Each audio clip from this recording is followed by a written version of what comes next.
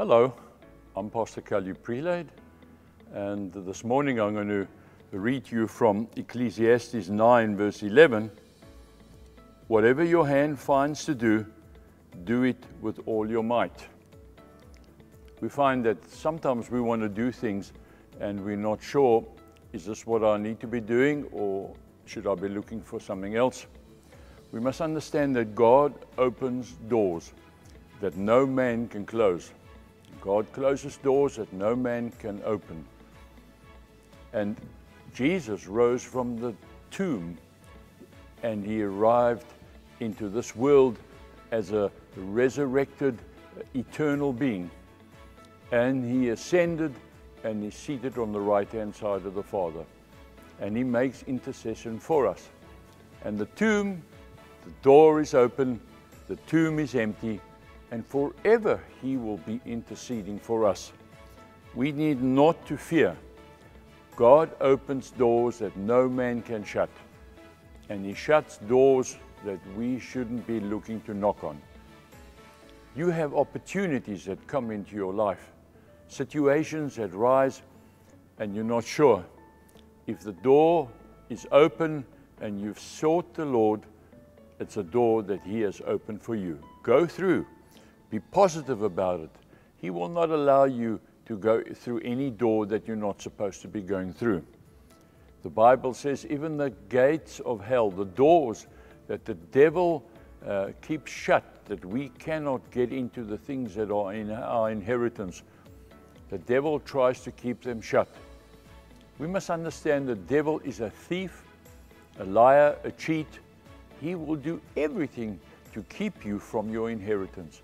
And God has opened doors and it's your inheritance. He wants you to go through, possess the land, possess your inheritance. He wants you to take it, run with it, enjoy it, be fruitful. Let your ministry grow as you go through and take out of that door what God wants you to have. Your inheritance that you have been doubtful about, the devil has been keeping it secluded and away. That door cannot stay shut. You can know that that door must open. That door must open, the Bible says. All doors are under God's control. Trust him. He will not allow you to go through negative and bad doors. Trust him. It opens and you got it in your hand. Whatever you find in your hand to do, do it with all your might. Do it with confidence. Do it trusting him.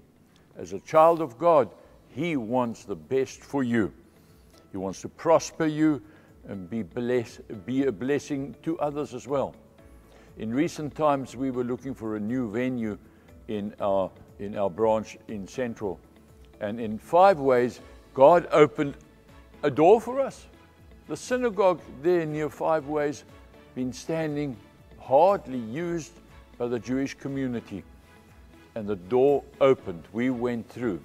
And we've recently now transferred our meetings and we call it 5 Ways Ministry. And it's a lovely venue, lovely people there, etc. And God opened the door. He closed other doors that were not so great, but they were the only doors we were looking at. He opened a good door for us and we went through. He's looking to open doors for you too. If you open your eyes, you will see the doors looking at you, saying, come, this is God's plan. Trust him. He wants to open doors for you.